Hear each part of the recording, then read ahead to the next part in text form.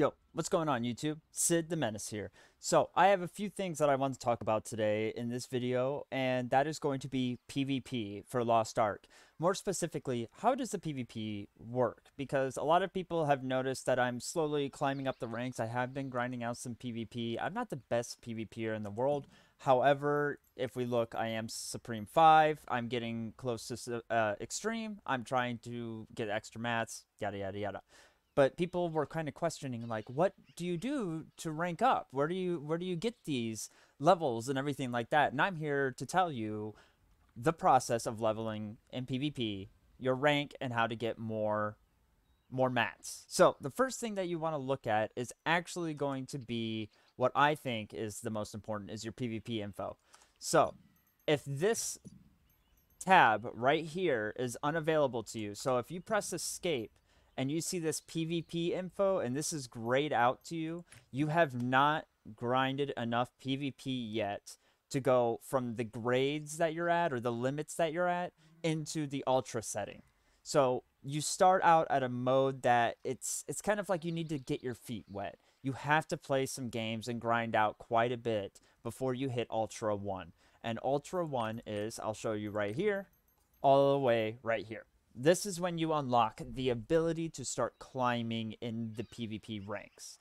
Now, from my understanding of this is the more you PvP, the more experience, the more points you get. Those points translate into experience. That experience comes to you at every weekly reset. So no matter how much experience you gain throughout the week, it doesn't get delivered until reset. Now, to go a little bit deeper into this, because it gets a little hectic, I'll try to slow down just ever so slightly so we know where we're going. I'm going to try to go by one thing at a time and explain it. The first thing is your current XP. So when you hit Ultra 1 and when you're climbing up in the ranks, you'll be gaining XP. Of course, every week that's how much you gain. This is where you will see that. 158,000 is my current experience. If you look over here, you can see that each gain right here has a required experience. Each tier has a required experience that you must hit to get into that tier. So since I have 158,000, we can see right here 151,000 is to reach Supreme 5 and 183,000 is to reach Supreme 6. So since I'm in between those two, I'm in Supreme 5. The same thing would happen down here. So say you reach 26, so say you get 3,000 experience for 1 week of PvPing, you would be in Ultra 2.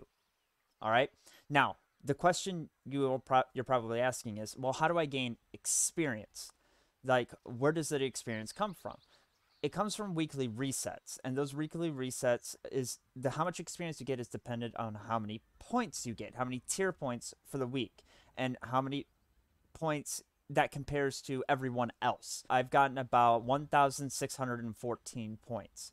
When you're here, you can see how many points each PvP activity gives. You don't have to play ranked PvP in order to get points. Any team deathmatch, normal team deathmatch, regular deathmatch, team elimination, competitive, this is your ranked play. And co-op battles all give points. Co-op battles actually give the most. If you look at 435 points a win, 247 a defeat. Even a defeat is more points than a win in any other PvP mode. So if you ever see co-op battle, I recommend doing it if you're going for those points. Now, you don't have to do rank to get these points. Now, rank gives more points, but you don't need to do rank to get these points. The more points you get put into a percentile. Depending on however many people are PvPing, you're going to have to put those points against other people. Whatever your percentile is, as you can see here, I'm just going to say I'm the top 50%. That is the experience you're going to get. So when you click this button right here, this plus sign, which is our next one, we went from current XP, now we're getting our weekly XP. This is the one, how much you would get in your current percentile. So in my current tier, with these points, I'm in the top 50%. So from 40 to 50%, we see we get 15,276 points of experience. Boom, they match up, right? Here, you're going to see the third one is tier maintenance cost. After every weekly reset, you're going to have points subtracted from your total experience.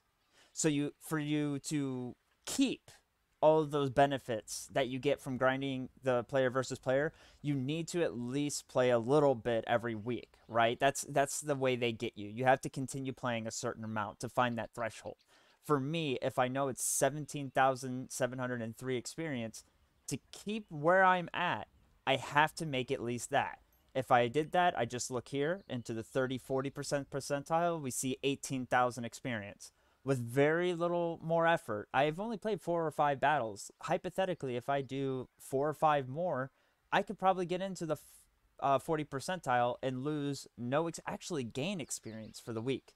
So just know if you want to sustain, it's not that many battles. If you want to climb, that's when it starts to become a lot of battles, but you get rewarded handsomely. Now we're going to see what it means to level up. This bottom part right here, right? So this bottom part shows you your current tier. And you get, just a reminder, the more you go up in these tiers, the more coins you get every weekly reset as well. You get rewarded for being in a certain tier. You get to spend these on more mats. I can show you the mat vendor here in just a second. This is your current tier. This one is the tier that you will be after the next weekly reset if you keep your current score. So if I were to keep my current score of the top 50%, 40 to 50%, this experience, this is how much my final XP will be for the week, and this is what tier I would be in, which thankfully is still Supreme 5. If you see a different experience right here or a different tag, let's say I see 183,000 experience right here or 124,000 experience, that implies I'm being promoted or demoted respectively. So that is something to look forward to. This is your shortcut kind of deal. This is to see everything really fast. But again, if you click these extra buttons right here, plus and view all, you can get more of that information and kind of see where it's pulling it from. Now, the more you do this, the more you go up, and I want to say the PvP grind is actually necessary. The more you do this, the more rewards you get, and you'll see exactly what I'm reaching for. One of them is the upgraded version of this crest. This crest right here is very important because when guild versus guild activities start to trickle into the game more and more, this crest gives you open world benefits. Like damage for foes is reduced. Another one is adding haste effects when you're attacked, movement speed and skill cooldown, the time it takes for you to stand back up after you're knocked down gets reduced. Those kind of things help a lot. The great thing that I understand is once you grind up to those levels to get this crest, you don't have to do it again. So even if you never player versus player it again, you don't care about the mats anymore, if you at least get this crest, you're done. To get this crest, you first go to the PvP vendor. Now, their PvP vendor is in every major city. It's usually next to the Proving Ground boards. Here in Punica, it is Nanya, the Exchange Proving Grounds craft emblem. Going here, the first page you're going to see is called Exchange. When you reach Supreme 1, not when you reach Ultra 1, but when you reach Supreme 1, that's when you're going to get your first crest. And it's very cheap. You buy it, you're done. And you can see that it's a roster limit, and I bought it, I can't get it again. Now, for each upgrade after that, like you can keep upgrading the crest, right? Supreme 2, you get the purple upgrade. Supreme 4, you get the legendary upgrade. And at Supreme 7, you get the relic upgrade. You'll never have to get these again, and that will increase your crest here, which is really important. I highly, highly, highly recommend it.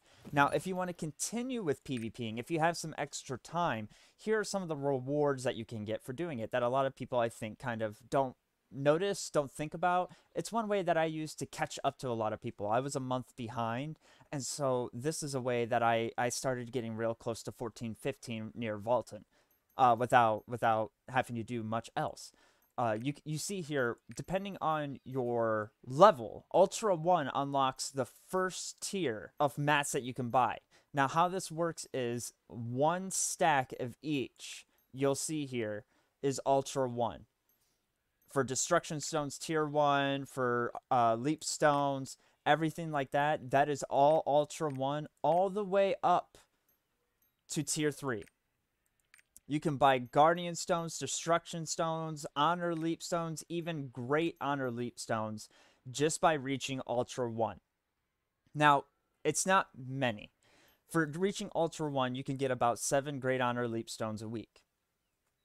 If you know Honing, that's not even one click. You know, that's a nice amount, but that's not even a click. However, the more that you go up in your levels to then Supreme 4, Supreme 6, and Supreme 8, you unlock more options to buy more mats. So that you can go from just 7 to 14 to 21 to 28 extra great honors a week. You can also buy solar graces, solar blessings, solar protections. You got your shards, your destruction stones, your guardian stones. Don't forget about those. You got some extra cool little things here on the side in your honor rewards you should look for in the future if you ever have time. But one big thing I highly recommend, highly recommend, is getting these combat potions. Now, these are huge. If you PvP a little bit every week and you can store up the coins, you see, I screwed up. I didn't store up enough and I have to actually grind. I'm going to buy one now. These XP potions help a lot. I jettison from lower, like level 54 to 56 by buying these potions, and they're still helping me every week. This is why PvP is very crucial to continue to do. Even if you don't want the mats, these combat potions will work for you until you hit level 60. Even after, when you're trying to get your alts up as well. So, I highly recommend it. This is me showing everyone just a quick explanation of how PvP works, how the PvP system works. If you have any questions, please ask them in the comments. I'd love to answer them. If you like this video, please like, subscribe, comment, share it to your friends, and I hope you have a great time in Arcasia. Have a great one, guys. Peace out.